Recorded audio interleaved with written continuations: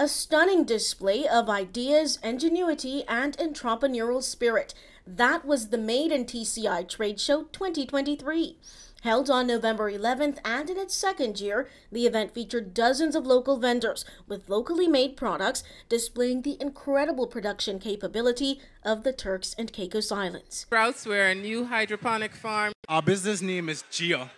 We are an architectural practice based on the island of North Caicos. I'm the TCI shell man. This is Suds Bath and Body. We are a handmade skincare company. Aside from the assortment of goodies, the event addressed gaps in the business landscape, including the high regulatory costs affecting micro, small, and medium enterprises. Because it is so expensive, extremely expensive. One pile of fees.